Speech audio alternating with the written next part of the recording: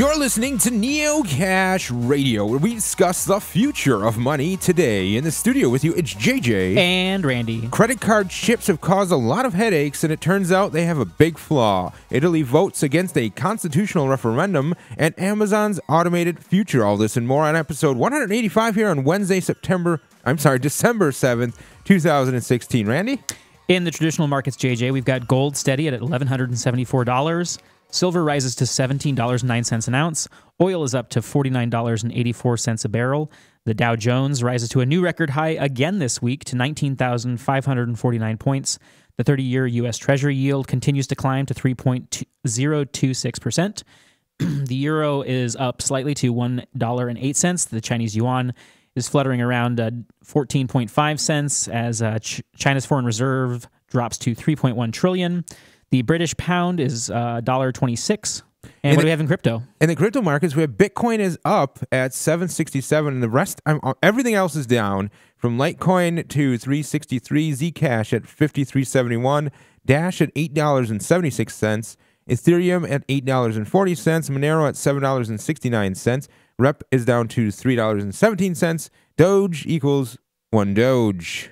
Now, just a reminder that you can tune in to Neocash Radio every Wednesday night. If you don't want to miss a single moment of awesome Neocash content, including special episodes and bonus interviews, you can subscribe to our podcast on Google Play Music, iTunes, SoundCloud, Stitcher, iHeartRadio, YouTube, Podcast Addict, Library, and more, all the places. Thanks, Randy. Well, if you're out using the new credit card chips, I wonder how many of your vendors are actually using the chip part, because in quite a few experiences I've had locally, the vendors are not using chips at some of the big box stores. Now, in some locations they are, but they often speak of headaches, delays, and problems that arise from the chip without that. Now, the chip was meant to create a security apparatus to help fight some of this identity theft that's run so rampant. In fact, about $15 billion annually is lost to identity theft. And the credit card companies are looking to mitigate that because a lot of that money ultimately comes out of their pockets and their profits. Well, CNN Money broke a story that the chip added to credit cards is supposed to make them more secure is not so secure after all. These chips are called EMV, which stands for EuroPay, MasterCard, and Visa. And at its core, it consists of a proprietary system that not much is known about. When you use the magnetic strip of a card that has a chip, the machine is supposed to prompt you to use the chip reader instead. Security researchers at tech company NCR found that the magnetic strip can be rewritten to show that the card has no chip. At this point, the chip is bypassed and the card is able to be counterfeited, just like they've been doing for so long. The whole point of this chip was to stop the whole card counterfeiting, right? Wow. But now the cards can simply be rewritten as if they didn't have a chip. That's not the only flaw. No, that flaw was found because the most payment devices and card readers are transmitting your transactions in plain text. Okay? Plain text. you got to watch out for that encryption. The government doesn't want you to have that encryption. Well, the encryption would have protected people from that. It would have made that chip actually useful. Now, the thing is, most of these card readers and devices come with encryption. They're just not enabled by default, which is silly when you think about it. But it turns out a lot of vendors are looking to not even handle that because I'm sure there might be some time dealing with the programming and interfacing with your specific point of sale unit. But so a lot of the vendors are just simply selling the machines and not the security upgrade. Now, it's available, but a lot of these storefronts, they've already paid up to $500 for the new machine, in addition to whatever software costs come with it and whatever upgrades they have to get for their new point of sale to work with the machine. So they're paying, I don't even know how much, but the estimation is that the upgrade for card reading technology at storefronts across the United States is going to be about $25 billion. Wow. Now, some of the estimates as to or surveys that have been done by the Nielsen Group have found that only 2 million out of the 8 million merchants in the United States have upgraded their machine. And part of the thing about upgrading the machine that really incentivizes the the merchant to do it is that Visa and MasterCard are saying if you don't have the machine upgraded by a certain deadline date, then any fraudulent activity that occurs at your location, you have to cover. So that comes out of your pockets, right? Wow. So it's strong arming an upgrade, basically. Exactly. For security, right? A secure. Oh crap! That's what. But now, no. now the entire chip upgrade has already been defeated. When the deadline for the storefronts, I believe, was 2016. 2015, last year, was the deadline for storefronts, which I think has been kept steadily moving back because of lawsuits that the credit card companies are facing over this impending deadline. Now, the gas pumps had a deadline of 2017. That's since been moved back to 2020. And they've been citing the unique challenges facing the outdoor gas pump machines. And of course, the gas pumps aren't actually used fraudulently as often. In fact, the gas pump is only skimmed about 1.3% of the fraudulent activity. So that's crazy. I mean, I saw this in Europe, before I saw it here in the United States, and what you were saying, seeing it here in the United States, I keep seeing like Post-it notes and stuff stuck in the like chip slot to say like, no, don't use this, please. And that's what I've mainly seen in the U.S. But when I was traveling in Europe, there was these terminals at every restaurant that people brought out, and they'd put your chip card in, and it never left the table. It was kind of nice in that regard. It actually did feel a little more secure, if only for that reason, for the in-person.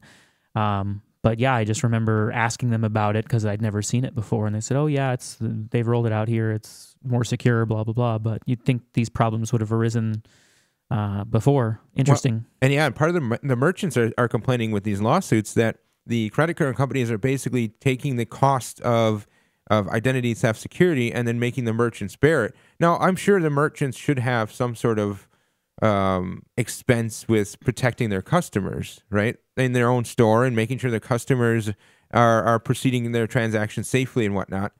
But if the equipment they're using isn't even encrypted, then anybody with a skimmer is going to be able to find it. And what they're finding, or what they're suggesting or is possible, or what is actually happening, is that either storefront cashiers, store owners themselves, or a friend of the cashier is placing a skimmer device inside of the point of sale computer, and then they're actually collecting all this data. And as soon as the chip works, that starts a 1-minute clock.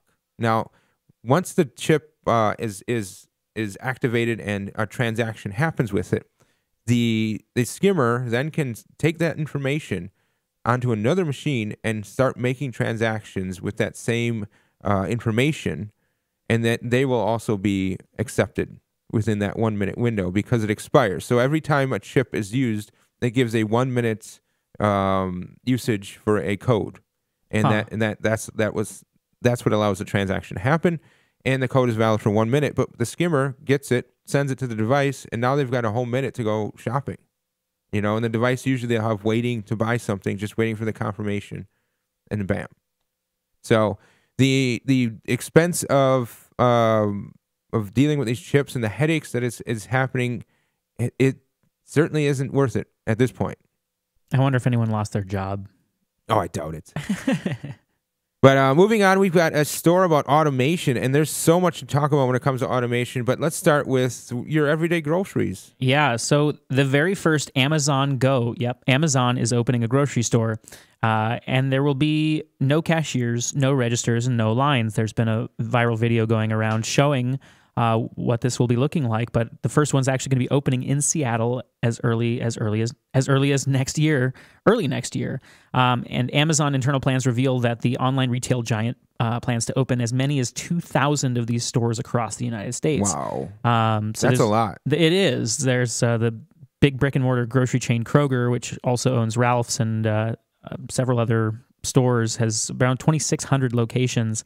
Amazon Go shoppers would use an app on their phone to keep track of items in their cart, and it can keep track of when you actually put things back. And I don't know if you're going to be scanning these things or if it just knows by proximity, but I'm guessing more proximity based. And then you just walk out the door when you're finished shopping, and your Amazon account is automatically billed. Which, well, you know what? This really, in a way, technology is amazing, and I'm really happy that Amazon is doing this. But in another way, I'm just thinking, wow, now Amazon is going to be routing the grocery markets like they've routed the online sales and distribution markets, right? Mm-hmm. But imagine them combining, this grocery store probably takes up a lot of space and has a big warehouse attached to it. Mm-hmm. What else could they use that warehouse for but fulfillment and like their existing distribution network? Like, Yeah. it's just amazing what this can do. But there's more to the story, of course. Well, to me, I'm thinking more long term, especially if they've already got these plans for 2,000 of these stores across the U.S. I'm curious to see how competitors are going to react. I mean, you've got to think this is going to affect prices and certainly employment. But on the price side, if you've got lower labor costs, how are smaller businesses going to begin to compete? I mean, they're already dealing with a very, very big business that has plenty of money to throw at this kind of new adventure, especially early on, to incentivize new customers. As if they did, even if they didn't need to, just the fact that you can come in and never have a line, like that's enough. A lot of people will go for that, especially here in Manchester. We shop at a local store, and it's a very popular store. And the shopping experience is great until you get in line, and then there's always not enough registers open, and then there's each customer has little nuances to their order that need to be completed. That it's just, I think a lot of people are gonna go for this Amazon. Plus, let's face it, people are moving towards less and less actual interaction with another person if they can ask for, if they can have it. Mm-hmm. It just sort of simplifies the routine. Yeah, and one can only imagine that it wouldn't cost that much more for delivery. And hey, would you like to get your packages delivered with that? So I'm sure that's not too far along. So I think, besides competing with the convenience and lower price, smaller businesses are going to begin to suffer, and they're going to have to cut back on labor, and that's where I see it really being very curious. There's according to the latest numbers available from May 2015, there were 856,850 cashiers working at grocery stores around the U.S. And that's going to be, obviously this isn't going to happen overnight, but that's going to create. It's going to destroy almost an entire category of jobs. Sure, but I mean, I think of course new ones come around. You're still going to need people there. I don't think you can have a fully automated store because sure, there's going to at least be questions and answers that need to be, and then the stockers themselves. I mean, robots can probably stock most of the shelves, I'm imagining, but yeah, I still think there is some people jobs, but then there's also like the skilled trades that come with making sure all of this automation happens and maintaining it and the infrastructure. And so now you have jobs that transfer. You do lose some jobs, but they become more skilled, more long-term viable jobs. Yeah, it's going to be we're going to see a lot of entry-level positions going away, which is tough not only from a standpoint of lots of people who have held these jobs for a long time, banking on retirement or pension, but also for entry level, for people who are entering the workforce for the first time, who want to gain that kind of experience. It becomes a much bigger barrier to entry. I'm not saying this is good or bad or anything. I'm just saying what I'm seeing. There's going to be a shift. Obviously, everything shifts. Everything changes all the time. But for people who've worked in this industry for a long time, they may be seeing themselves out of a job. And, of course, Amazon has been making headlines in the past year for testing drone delivery technology, and that brings up freight and transportation. There's 826,000 package delivery driver jobs, and when autonomous technology starts to replace them, and then you start talking about professional truck drivers, the guys, and the men and women who get the stuff from factories to the grocery stores and everything like that, 3.5 million professional truck drivers, and that is the most incentivized, really, to go more autonomous. They're estimating that there's $168 billion annually that can be saved just by eliminating labor costs, increased fuel efficiency, less downtime, fewer accidents, being able to travel at off-peak hours. There's all kinds of things that can be incentivized where, ports that are currently congested at certain times, all these. Just so many factors can go into making this so much more efficient, but it's going to create a big hole. And now I'll close up on this because it's just a tangent I went on today thinking about automation. and again, not saying good or bad. I think technology is fantastic, and I'm for efficiency personally, but what we saw with taxi drivers blocking streets and ramming Uber drivers and stuff. I mean, are we going to see vandalism against autonomous trucks we're going to have people who own big rigs and don't have a job? And I think there will be isolated incidents of that. Yeah. I'm not trying to create fear-mongering or anything or scaring anybody. I'm just thinking out loud of what could very well happen. Definitely. Well, there's so much that can happen, both good and potentially some bad things, of course. The unseen, who knows what unseen this equals. Yeah. Sorry, I don't mean to scare anybody. Oh, no. I'm just thinking. It's I know you're not scared, JJ, but deep thoughts with... I don't want to scare our Neocash Radio listeners who check into our blog regularly at neocashradio.com and listen in every Wednesday night. Thank you, guys. That's right. Or they can tune into YouTube and watch our stuff. That's right. All right, what's going on in Italy, JJ? Italy is the next big... Now, there's been a lot of elections that have caused a big stir. Very recently, of course, Donald Trump was the first one. But Time Man of the Year, by the way. Donald Trump was Times Man of the Year? Yeah. Oh, my God. Yep. Anyway, sorry. Go ahead. Anyway, Gambia recently, they elected a businessman and a real estate businessman, and they've gotten rid of their tyrant. So there's big moves, and there's talk about prosecuting him for some of the things he's done. Now, of course, we'll have to see what happens when this person gets in office, but this would be the first time in 22 years that a peaceful handoff of power has occurred in Gambia, and this bodes really well for that very poor country. So we'll definitely keep an eye on what's going there, and if it actually happens. But the winner, Adama Barrow, or Adama Barrow, I believe that's his name. I'm not going to try. Sorry, man. Okay. So anyway, we're going back to Italy. So there was a referendum before Italy, and the PM Matteo Renzi. Yes, thank you. He staked his seat on it. He staked his job on this referendum. And he said, if it wins, then I'll stay on and I will continue to be in charge of the ruling party. And if it loses, then I resign. Well, he is resigning because that referendum failed. The referendum would have altered much of Italy's 68-year-old constitution. The constitution was created after the fall of Mussolini and it sought to divvy up the power among as many as it could and make it a very deliberate process to change laws. After the fascist Mussolini regime, of course, they had a really good mindset for making a constitution, back then. Mm-hmm. Anyway, the referendum put forth to voters would have done much to consolidate power in the hands of a few. For example, the Senate would have been neutered and relegated to a consulting role with fewer members, thus giving most legislative power to the lower house. Military power would have been consolidated into a national system rather than the provincial system that is now in place. The current system is far from perfect, with the Senate and the Italian government overall known for its delay, waste, and corruption, like any government. I mean, the United States, much the same. Yep. We mentioned the scandals surrounding Italian banks in a previous episode. Italy's per capita income is second worst in Europe after Greece, and the national debt is 130% GDP, and that GDP is vanishing. In fact, about as much as 20% is leaving the country due to all of these financial issues. And the growth, the unemployment rate, I could go on and on.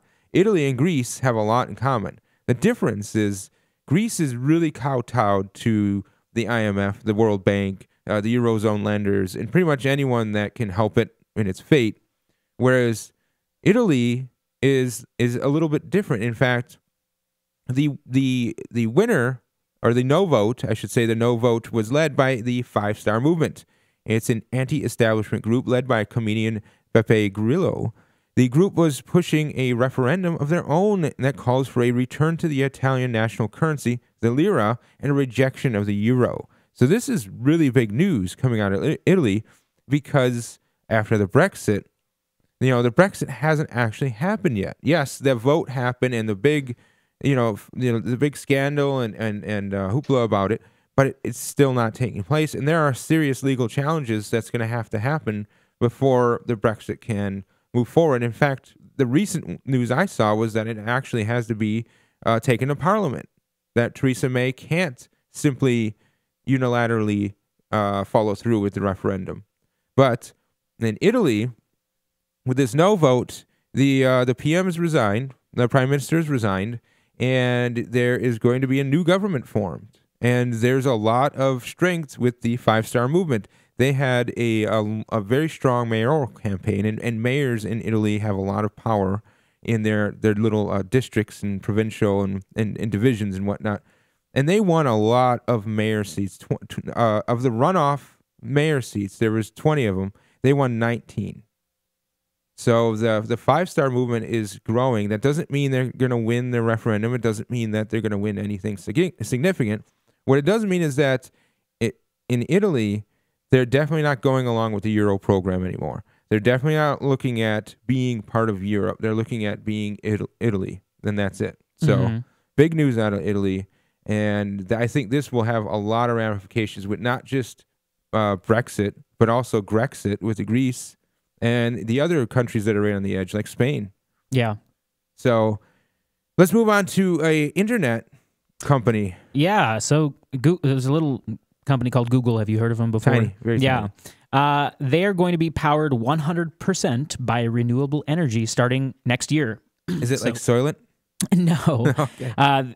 They've actually focused mainly on wind and solar farms thus far, because I guess in 2012 they said they were going to do this within 5 years, and they got up to 44% last year, and now they were just looking to keep good on their promise, I guess, and so they bought contracts.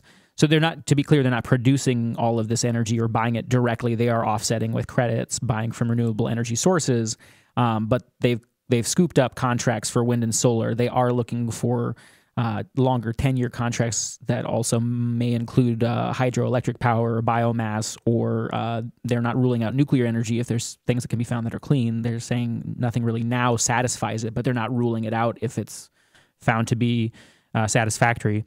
But anyway, their data centers, their massive data centers in the offices for their 60,000 plus employees will be fully powered by renewable energy and renewable energy credits beginning next year. For reference, last year they bought or produced 5.7 terawatt hours of renewable energy. And just for scale, the total amount generated by all solar panels in the UK over the same year was 7.6 terawatt hours. So it's quite a bit. Google has come under fire, as other companies have that have big, huge, massive data centers, for their carbon footprint. And basically, they don't reveal exact figures on how much energy usage their data centers do, but as a company, Google's actually responsible for 1/100% of global electricity usage. Which is huge. Yeah. They do acknowledge that much of that comes from the data centers. They've actually been working with some AI technology when they bought DeepMind back in 2014, which is an AI company, a machine learning company. They deployed some machine learning software in their data centers to take a look at how to reduce electricity costs. Basically knowing when peak hours are going to be, knowing how to begin cooling earlier, and just all sorts of things that a human could never get anywhere near as precise. And they've actually been able to reduce the energy usage by 15% with machine learning in some of their data centers where they were testing this. And so now they're actually deploying it in all of their data centers. So that's something that's neat. And we talked a little bit a week or two ago about how we're reaching peak gasoline demand, and so it's just another sign that more people are looking at renewable. And they were pretty open about the fact they weren't looking at this from a greenwashing, quote unquote, point of view, but that this was the most cost effective, that this was something they were able to lock in. But that it took 5 years to lock in some of these contracts. They said it was tough to navigate and negotiate really complex long-term power purchase agreements. Their EU energy lead explained it's complicated. It's not for everyone. Smaller companies will struggle with the documents. We are buying power in a lot of different jurisdictions, so you can't just copy and paste agreements, unquote. So, right. Yeah. Dealing with a lot of case-by-case basis. Well, it's really good to see this sort of stuff and see this sort of leadership from Google, such a large company with a lot of influence, and a lot of people look to replicate what Google does, just like a lot of people look to replicate what Apple does because they're a successful company. And so this is good stuff. I think solar has just huge promise. Of course, it gets me into the thinking like just for a moment, imagine that solar panels are just amazing, just outstanding, amazing things, and they're really cheap and easy to produce, and everybody has them. And then, of course, like a mild ice age happens and snow everywhere. Yeah. And cloud skies. Like, oh, darn. Yeah. Diversify. Can we burn them? I don't know. Can we burn the solar panels for warmth? Backups. You got to diversify. But anyway, the Google stuff is exciting, and I'm kind of a person who I don't like how much power Google has. Yeah, I'm with you. I really have an issue with that. And just from a fundamental standpoint, it doesn't even matter. I don't care. They had this thing of do no evil. This was like a company motto. It's not their motto anymore. Yeah. They got rid of that. Wow. Are you aware of that? I am. It's still a good reminder every day as we get ready to post to YouTube, and as we're looking at our notes in Google Drive, and as I've got my Google phone. Yes. I'm using Chrome. Yeah. I'm with you though. I'm happy they're doing something good. It's just too. something we should talk about this from time to time, and not ignore the elephant in the room. No, and we do. We talk about Yahoo being scumbag and selling customer data to law enforcement and things like that. But yeah, Google's on the watch us list too. I definitely am keeping an eye. I am very much sure of that. Do you have anything else, Randy? We got a couple things, just a quick mention, because we like to talk about security with cryptocurrencies, thinking beyond controlling the private keys, which we always want you to do. There was actually a case this last week, a gentleman named Bo Shen, who is known by some as what would be called a whale, someone who's got quite a bit of cryptocurrency. In this case, he was an early holder of a lot of Augur Rep tokens and Ethereum. He allegedly got hacked via social engineering. Apparently, his phone company, someone was able to call his cell phone company and get some kind of recovery password for an email or something like that. And once they were in the email, they of course got control of everything else, moved all of his funds and dumped them. And so there was a big market response on the Augur Rep market. Did they call his company, or did they get a hold of his phone? I'm not sure. I don't know off the top of my head. There were some details that were given out via Twitter, but they were kind of third party, and his Twitter account hasn't verified. But it looks like it was just a case of social engineering where someone made a phone call or got a hold of a rep online or something like that, and was able to get a hold of. It's to deal with his using your phone recovery phone number, and basically that sort of exploit or some sort of connection to that. So using like your phone number as a recovery, that's really doesn't make sense at all. I don't know why. Okay, so here's the thing. If they took control of his phone, and then they had a recovery system where it gets sent to your phone, and your phone is like a 2FA sort of authentication, and then you can go and recover your account, then, wow, it really sucks that he got his phone hacked or taken still. It's difficult because we have tweets that this is all coming off of. Yeah, so, there's been a little bit written about it as well, but it's mainly going off of those tweets, so I haven't found anything fresh off the presses. Definitive. Yeah.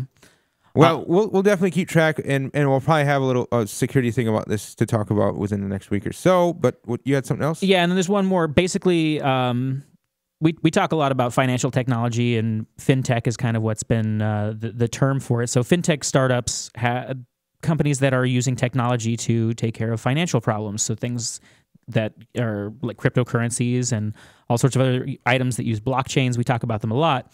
They're running into all kinds of regulatory hurdles, basically because in each state, in each city, in each country, however you want to say it, there's varying levels of awareness. Most government officials don't know very much about these things, and these are ahead of the curve, and government famously runs behind the curve. So they've been running up against frustrations in trying to raise money and in trying to perform some of the same functions that banks provide, but they're running up against hurdles because they're being classified as banks. So the Office of the Comptroller of the Currency has created the so-called Office of Innovation, and they want to start appointing or allowing appointing national charters to these fintech firms. So wherever they're starting up, they can apply for a national charter that basically allows them to perform certain banking functions that were previously reserved for just banks and credit unions and things like that. These firms can participate in some of those nationally without needing to apply for licenses within each state or something like that. So it may... Does it streamline the bureaucracy? It may. It may provide some kind of sandbox, and some banks are not pleased about it. But I also see that the so-called Chief Innovation Officer, Beth Knickerbocker, doesn't exactly scream innovation to me. I took a look at her LinkedIn profile, and I see that she's worked previously as the Vice President of the Senior Regulatory Council for the American Bankers Association, and earlier this year, touting so-called responsible innovation in the fintech sector. She also said that wanted to, quote, "We want the federal banking system to remain vibrant and capable." So it doesn't look like she wants to make any room for financial technology that operates outside of the banking system's clause. So I hope it streamlines it, but I'm a little leery of Beth Knickerbocker. Well, thanks for that, Randy. And if you want to find out more about Neocash Radio, you can tune in to our show every Wednesday night. Don't want to miss a single moment of your awesome Neocash content, including special episodes and bonus interviews? Subscribe to our podcast on Google Play Music, iTunes, SoundCloud, Stitcher, iHeartRadio, YouTube, Podcast Addict, ILBRY, and more. Thanks again. This is JJ and Randy for Neocash Radio, where we discuss the future of money today.